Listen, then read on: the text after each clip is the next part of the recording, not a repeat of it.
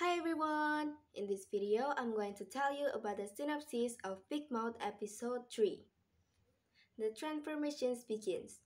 Episode 3 of Big Mouth picks up from the previous episode cliffhanger with Park Chang-ho stanging an escape and yelling at the guards to shoot him. It doesn't work as the warden realizes it's Chang-ho and ensures he's captured alive. He informs Gong Ji-hoon about it, who in turn warns him to keep Chang-ho alive. At Kuchon University Hospital, Miho is introduced to her new college. As a part of a hazing ritual, they leave her to administer medicines for the patients alone. She takes it in her stride but soon comes across a patient who seems to be dying. She saves him with CPR but gets in trouble for doing so. All the patients on the 7th floor have a do not resuscitate order. Later, she overhears the relative of a patient being forced to sign a DNR as otherwise the patient will not be given the surgery. Back home, Miho, her father, and Suntae discuss how Professor So's research paper must have something to do with this. Suntae hands Miho the divorce papers that Chan-ho had him draw up but she tears them up.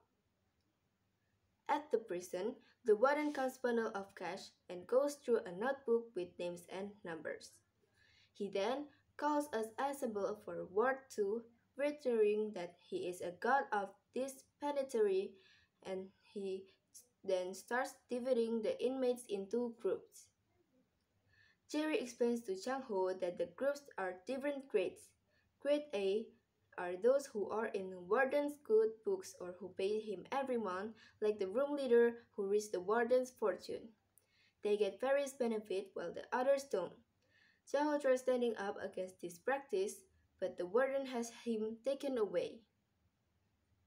He ends up in grade C, where he and the other inmates are forced to work in the sewers. Meanwhile, the three suspects from the Kuchon hospital murder and enlist another inmate to kill Chang-ho. He tries stabbing him in the courtyard, but Chang-ho evades his attacks, once again saved by watching Carter. Chang-ho realizes that the three suspects are not the ones who framed him as Big Mouse. In his office, the warden tells Chang-ho to compensate him for the number of times he saved his life. He asks for 5% of 100 billion won Big Mouse stole from Lala Capital. He then tells Chang-ho that he is alive only because Ji-hoon thinks he is Big Mouse. Should his cover be blown, Ji-hoon will easily eliminate his family. The threat to Miho makes Chang-ho lose his cool. He admits to being Big Mouse, threatens the warden's family, and promises to show him what makes Big Mouse. Meanwhile, Miho is questioned by the prosecutor, who tries to pressure her to admitting Chang-ho is Big Mouse.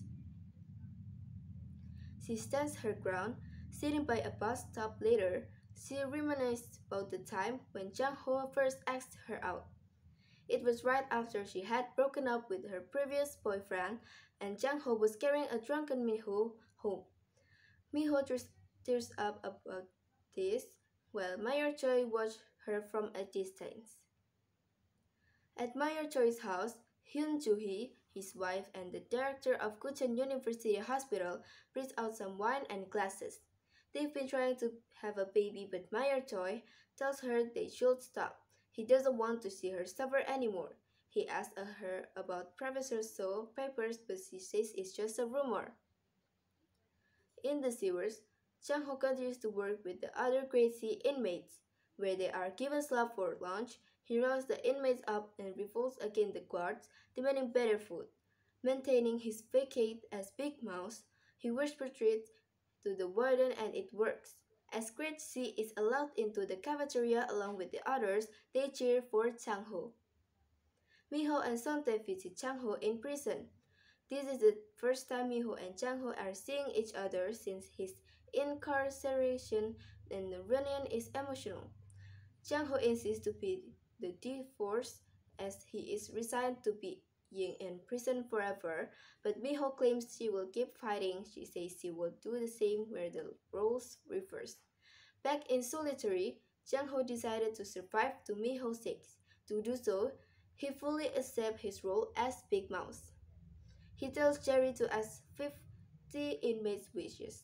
Only 3 do so. One of them is room leader who asks Jang Ho to find him missing daughter. Another is psychopath who killed 9 women. He wants Jang Ho to save his mother, a leukemia patient who needs a transplant. As Miho works in hospital, she tries to find out about Professor Soul paper, but all the staff feign ignorance. She then called in to meet the director who has found her connection with Chang Ho. Hyun Joo-hee asked Miho to resign, but the latter refused. Miho tries asking about Professor Soul's paper, but not avail. Outside the office, the relative of patient in room 701 approached Minho. She claims her husband is in danger, but runs away as the head nurse arrives. In the prison's VIP room, the 3 suspects hatch another plan to murder Chang-ho. This time they rob in the warden too. The man who previously tried stabbing Chang-ho is shifted to Chang-ho's cell and appears to have had a change of heart. But later in the laundry room, he brings out a bag full of weapons and hands them out to the gang leader and his lackeys. Together, they gang up on Chang Ho and his few followers. The warden keeps his men on standby, telling them to let Chang Ho being stabbed once before interfering. He is double-crossing the 3 VIPs. The fight begins, and the 3 VIPs reveal that they've hired the psychopath to do the real damage. But as the psychopath moves to attack Chang Ho, the room leader steps in and takes below.